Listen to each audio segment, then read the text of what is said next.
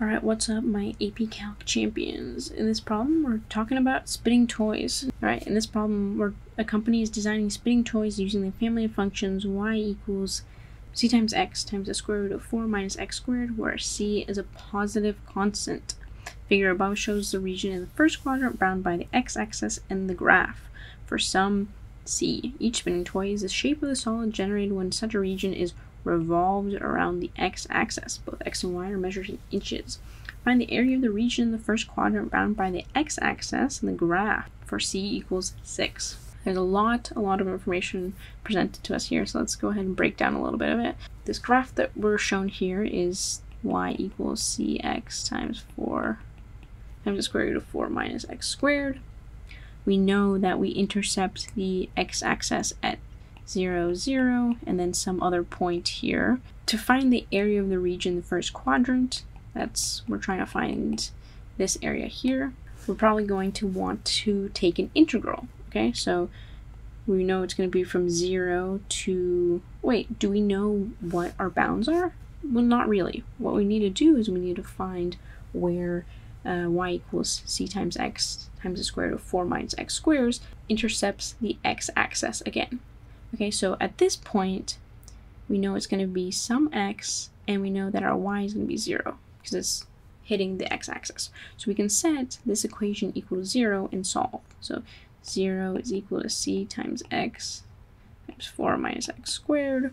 What x can we plug in to make all of this equal 0? Well, if we just take a look at our square root, so what can we subtract from 4 to get 0, to get the square root of 0? Well, we can plug in 2, right? So if we did something like this, we're going to get c times 2 times the square root of 4 minus 4, which is 0, so this whole thing is going to be 0. So we know that we intersect our x-axis at 2, 0. So if we wanted to take the integral, our bounds would be from 0 to 2, and then we're just going to be taking the integral of our curve, and we're also given that c is equal to 6, so we can go ahead and plug that in. So 6 times x times square root of 4 minus x squared dx. So now we can go ahead and use u substitution just to make this a little bit easier. So under the square root, we can set our u equal to 4 minus x squared. So then we take the derivative with respect to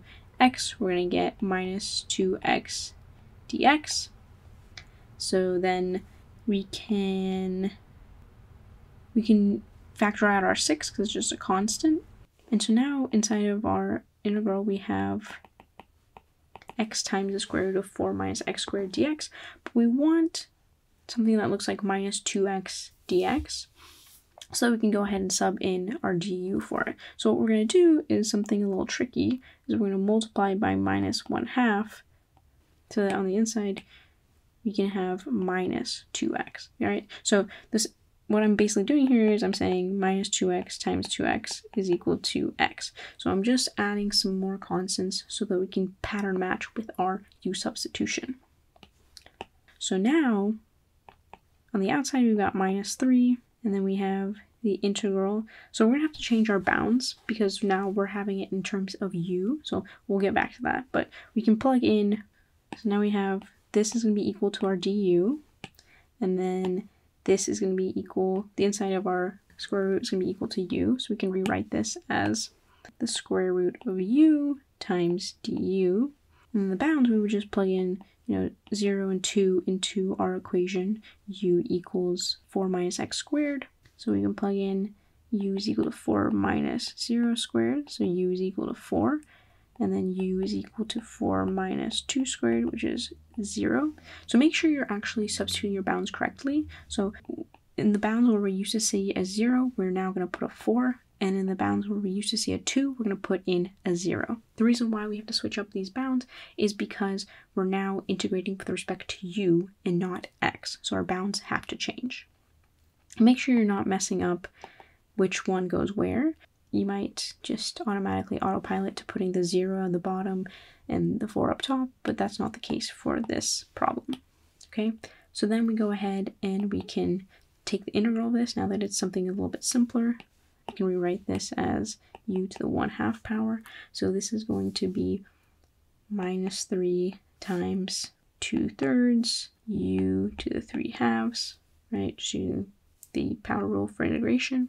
And this is going to be from 4 to 0. So then we go ahead and we plug in 0 and 4.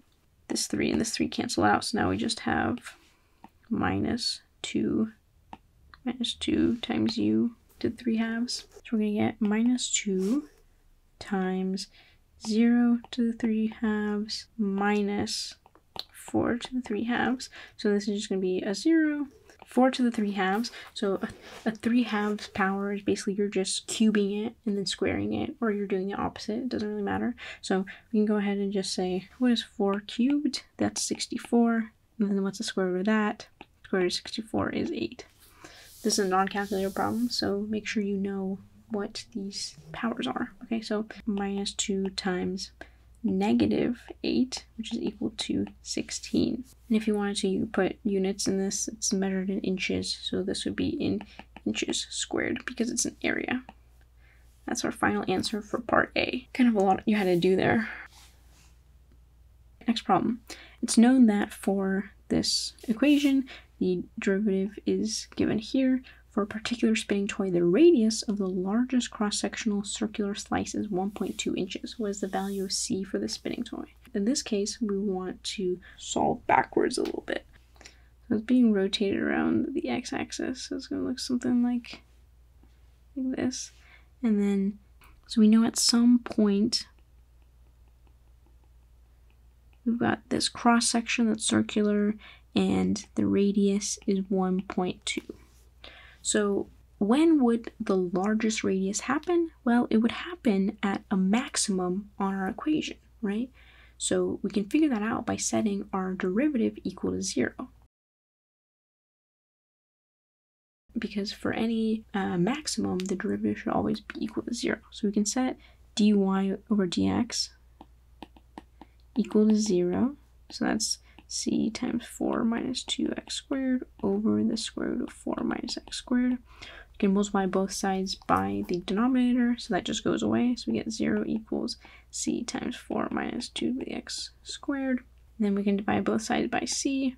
So we get that 0 is equal to 4 minus 2x squared. So add 2x squared to both sides. 2x squared is equal to 4. X squared is equal to 2. Divide both sides by 2. And then we take the square root of both sides. We get x is equal to the square root of 2. So it seems like the radius will be the largest when we're at x equals the square root of 2. And you could say, oh, well, what about this negative square root of 2? Well, remember that we're only looking at this from the bounds. We're only looking at the in the first quadrant bound by the x-axis, so we don't need to worry about that one. Go ahead and cross that one out. We have the x value for our equation. We also have the y value. That's going to be 1.2. Remember, so why does that make sense? Well, the radius is going to be the height of the curve at that point. It's going to be the tallest point. So then we can just plug this into our equation. So 1.2 is equal to c times the square root of 2 times the square root of 4 minus the square root of 2 squared. Okay, do some more math. C times the square root of 2 times, so this is saying 4 minus the square root of 2 squared. So this would be 4 minus 2, so that would be 2. So then we get 1.2 is equal to c times 2. So then we get c is equal to 1.2 divided by 2, which is equal to 0.6. So we have solved for our c here. Moving on to the next question, it says, for another spinning toy, the volume is 2 pi cubic inches. What is the value of c for this spinning toy? And I've included our radius again. So here we're given the volume. The volume is 2 pi cubic inches. And we can solve for the volume, you know, by adding up all these little cross sections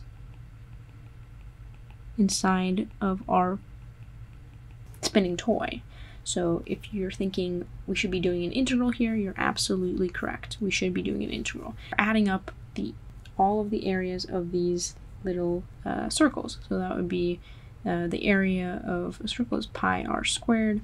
And we know that our radius is defined by the curve, okay? So we can use that information to find the value of c.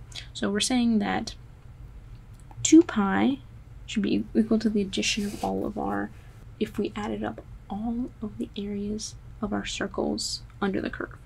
So once again, we're going from 0 to 2, because that's where we intercept the x-axis. Our equation is pi r squared, and remember we're using the curve as our r, so we can go ahead and plug that in.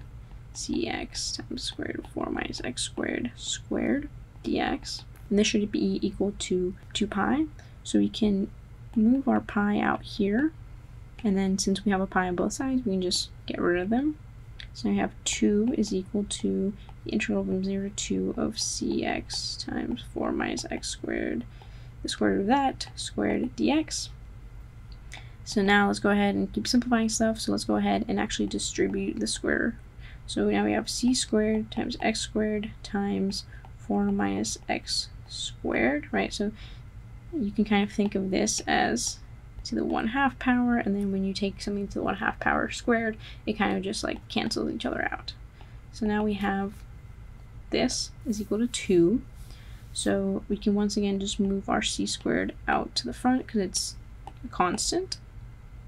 And then continuing on, we can distribute our x squared by multiplying it by each of the values inside of our parentheses.